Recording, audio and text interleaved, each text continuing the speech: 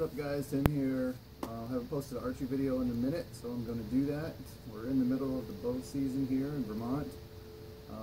Had the opportunity to hunt with someone new this year, and luckily they have better knowledge of this area since I did move here well, not quite a year ago. It'll be a year in December. So it was a great opportunity to do that so far. I've seen 3 deer, which is a lot for me. I haven't had the opportunity to shoot, but today I just wanted to post a video on my arrow quiver that I just made. I'm actually putting it up for sale. I don't know how close you're going to be able to pick that up, but it's a standard field tip quiver. I guess you could use it for a broadhead, but I wouldn't recommend it unless you lined it. This design is probably not the best for it.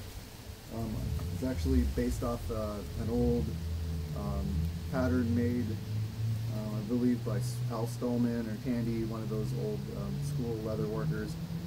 But I adjusted it. Obviously, the tooling is my own, and I put a different pocket on here. The lace work wasn't on the pattern, and actually the belt loop is different as well. So I haven't tested it out yet, so I'm going to take a couple shots here and see how it works.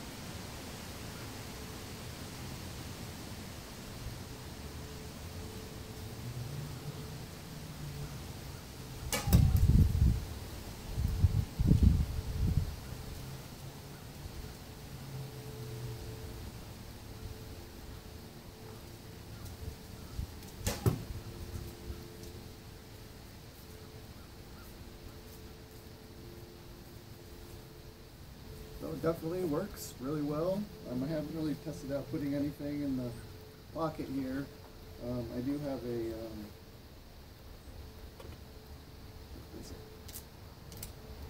glove off,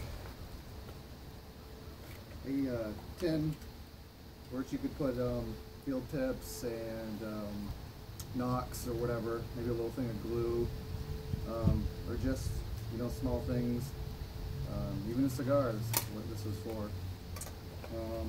So the closure here is a toggle system, a little piece of carved bone, piece of braided leather. So yeah, I really like it actually, and if nobody ends up taking it, I'll definitely be using it myself to do you know, 3D courses, and out here it's a lot easier actually than doing the back quiver. The back quiver looks really rad. I love it, and I probably will make one someday with you know, a crossbody harness and everything, but that'll be a really big project. But as far as just you know, strictly function, this is much better than the back quiver that I have already. So hopefully you enjoyed the video. If you're out there bow hunting, good luck to you, and we'll talk to you soon. Embrace your creativity.